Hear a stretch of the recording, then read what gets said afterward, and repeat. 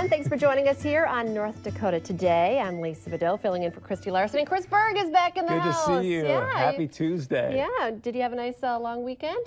We did. We ended up moving over the weekend, so that's always a laborious thing. I say that's not fun. I was like, well, fun. The new house is fun. But moving the strangest thing is, you know, I had Tuesday and Monday. Friday and Monday, and I feel like I've been gone for 2 weeks. So if I look at you today, just like a blank stare, just I mean, like, go. who are you? Where am I? Like, what am I doing here? Just keep talking, and I'll. Good job, Lisa Bedell. Okay. You must have needed it, though. I guess. Nice little break. Isn't that funny how sometimes just an extra day or two on the weekend really? I got here today. I was like, wait, what am I doing? Like, can you work that into your contract so you just have 4-day weekends every weekend? Wouldn't that be so nice? You guys really need them. You and Lisa Green, everybody getting up at crack of dawn and well before the crack. We don't get up early. We get up in the middle of the night. We get up at 3 a.m. Right? Yeah. Right now, our director is saying it's lunchtime. Can someone go get us a cheeseburger or something? Yeah. Because people are eating breakfast. And Easter egg hunts and. It was awesome. We celebrated at my sister's house in West Fargo, and I'm still like, we just ate so much. It was awesome. All the candy, still eating Peeps in my house and chocolate bunnies, and so it was awesome. It was, you know, I wish it was going to be spring weather. You know, you kind of think we had our Easter dresses all covered up in, you know, our big winter coats, and Lisa Green warned us, and we'll talk to her here in just a moment. I was kind of waiting for you to comment on my nice tan from the weekend. Did you get a nice tan here in Fargo? Inside your house? No, nobody wanted to be outside at all. It's terrible. It was amazing, right? Are you a Peepster? Do you like Peeps? Yeah, I like Peeps. Well, I do not turn down any candy, though. Like, there's nothing I won't eat. It's true. I feel like Christy Larson has, like, called me out on this show when I have not even been watching, and she's like, oh, yeah, I eat candy corn, I eat Peeps, any of the one candy that no one likes from each holiday. You'll take one of those? I'll eat it. Jelly beans, you know, Snicker bars, chocolate. Did you do the big Reese's peanut butter egg? Oh, yeah. You did? Yeah, peanut. And actually, my girls are still talking about this. I like to break the ears off chocolate bunnies and dip them in the peanut butter jar. Oh, my goodness. I have a sweet tooth. I could do that all day I won't long. deny it. Oh, yeah. Oh, that is such That's the best, idea. Isn't it? Yes.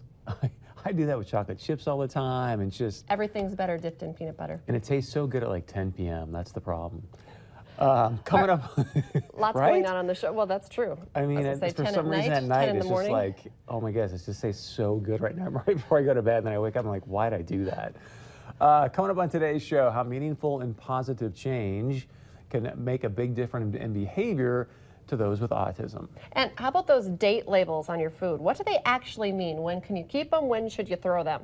Plus, we're also going to have a preview of Food for Change film that's happening at the Fargo Theater tonight. So a lot of great stuff coming up on the show. Nice. But we were already complaining about it, and Lisa she's tired of the weather, but she's probably tired more of us complaining about it.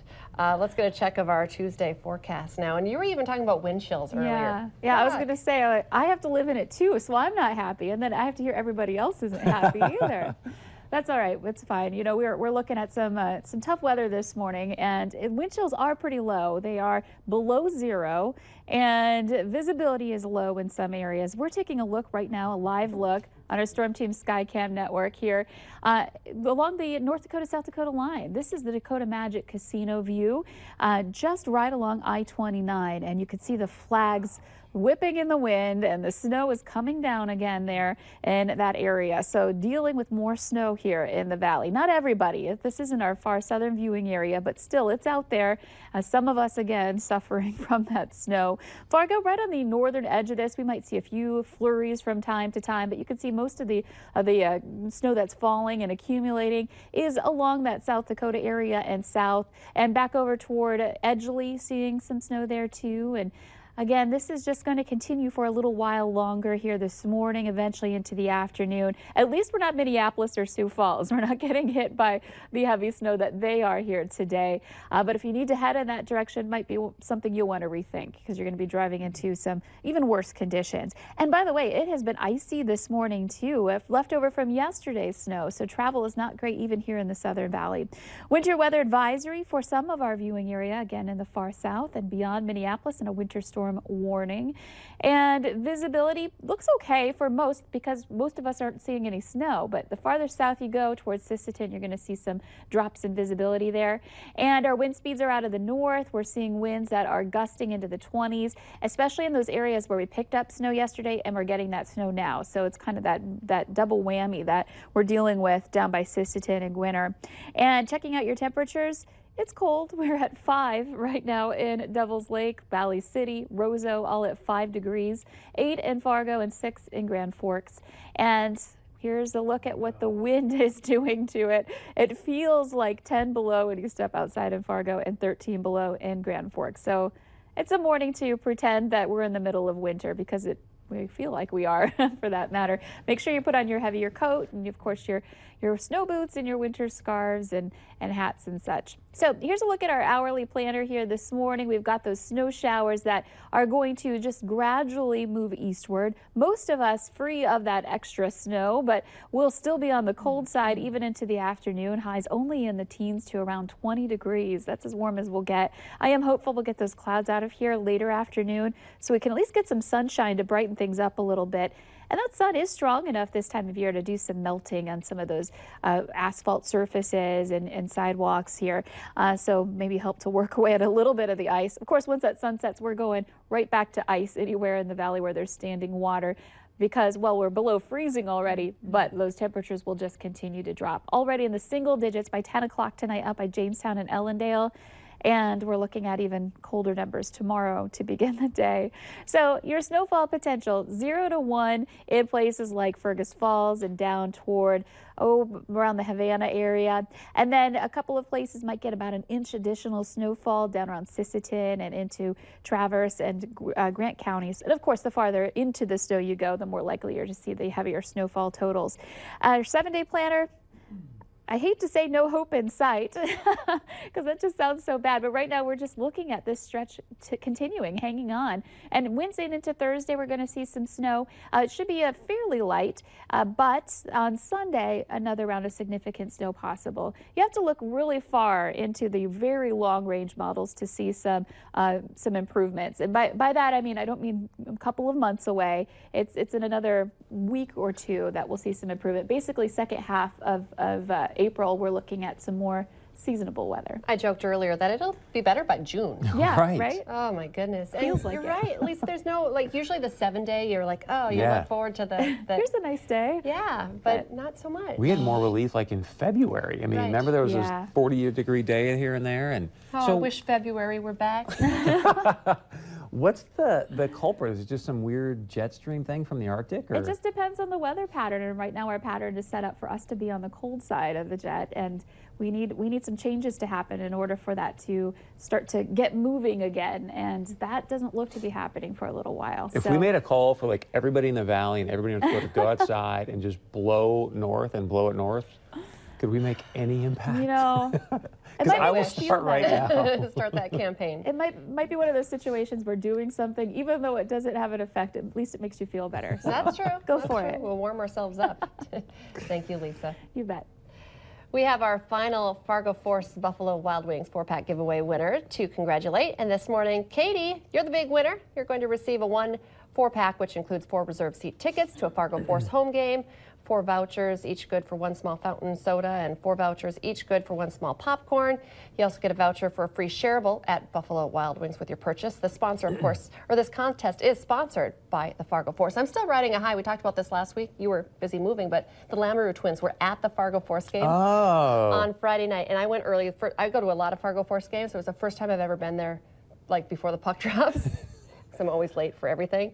But we stood in line and got to meet them and autographs and shake their hands and stuff. I brought my 2 girls. It was awesome. And then Saturday night, it was skate with the Force players. So all the young hockey players got to go down and skate on the ice after the game. That's with great. the Force. So it was a really So were you out there? Fun. I didn't go down there, but our friends that we went with, their boys went down and skated on the ice. Skated around. So and the Force are doing pretty well this year, right? Now they're, Yep, I think they're in second place now, but you know they're going to make the playoffs. So yeah, it's good. It's something awesome. to cheer for. Minnesota Wild are going to make the playoffs. I mean, there's some good things happening sports-wise. So this is a story that you've been covering now for quite some time. So I know this is big news. I asked if we could talk about this a little bit, and you guys had Landon Solberg's mom on, you know, just a couple weeks ago, a week or two before the big fundraiser. But we just found out that Landon Solberg, who you know probably because we've been covering him big time, he's battling brain cancer. They're hoping maybe a cure can be found in Cincinnati.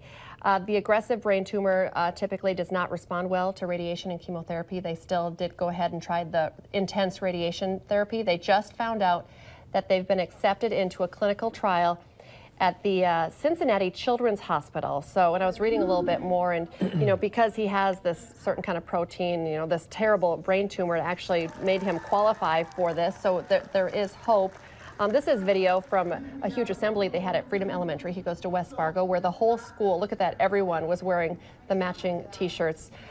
Just great community support. And I was just reading as well that they're starting a gift card meal train because they're going to be leaving next week to go to Cincinnati, and they're going to be there 4 or 5 weeks. You know, and Landon has a sister who's in elementary school and a little baby brother who, you know, Griffin and Emery. So, you know, it's going to be hard. You got to do whatever you can to, you know, save your child's life. But of course, bringing the family and bringing Landon to Cincinnati for more than a month, they're going to need a little bit of help. So you can get more details by going to the Landon's Light Facebook page. We have a story up on valleynewslive.com. They're asking for gift cards to restaurants in Cincinnati. It's probably an easy Google search. I know they're like, well, they have different restaurants. I read that they put chili on their spaghetti down there. What restaurant would they? That's chili, weird.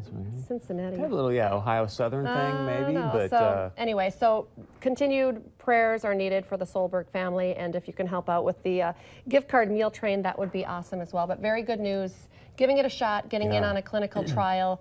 Sounds like they have a really great oncology team down there in Cincinnati. So we wish him the very best in the California. Keep the family in your prayers. I mean, the mom just was so sweet, and you've done such a great job covering the story, and it's like your heart just goes out to him. You can't fathom having that happen to your young son. Like you just said, having 2 other kids, and you just feel like you're trying to keep it all together, and just keeping your head above water. Yeah, so keep him in your prayers, and if you can help out in any way, hopefully maybe there's a Ronald McDonald House down there they can stay at, which will make a big difference. And would you say 4 to 6 weeks you're going to be down there? Man, that's a long time. It is, to be away from your home and your support circle.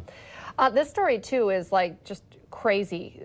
I was kind of jumping into this. The California boy who fell into the sewage system. Did you hear about this on Easter Sunday? It seemed like there was no hope, but after 13 hours of searching, they found him. 13-year-old Jesse Hernandez says he was praying to God to stay alive. He was playing with his cousins on this structure when he fell in on Easter Sunday. He says the water swept him down the tunnel. He walked along the edges until he got to a place where he could stand up, and that's where he stayed until he was rescued. Now, this is crazy. If you kind of look at the video in there, and this is raw sewage, which is like gross on a whole nother level, but searchers used closed-circuit cameras, and they noticed what appeared to be handprints on one of the walls in there, and that was true. That was his handprints, and I don't know whether he said he was hoping somebody would know that that's the direction he was going, but they did find him. He was about a mile from where he had fallen in. No. Yeah, and that's where so after using those cameras, and they thought, well, that must be a sign. So not, why would there be handprints in that area? They opened a maintenance hatch and found him. But after 13 hours, it's just like one of those prayers do Miracles. come true. You know, the dad was like, after so many hours, your brain starts going to places you just don't want it to, and then, happy ending. So, kudos to the rescue team. I mean, holy mackerels. For not giving up. It's really, really incredible. Just unbelievable. All right, stay with us. When we come back, we're going to be talking about benefits to those with autism with certain relationships. Much more.